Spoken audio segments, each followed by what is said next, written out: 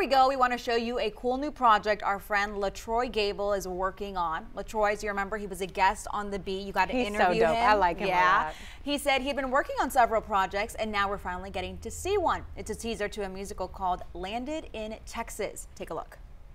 Baby, I've been to that moon and back, and I am done. Oh, I want to see more. Dominique.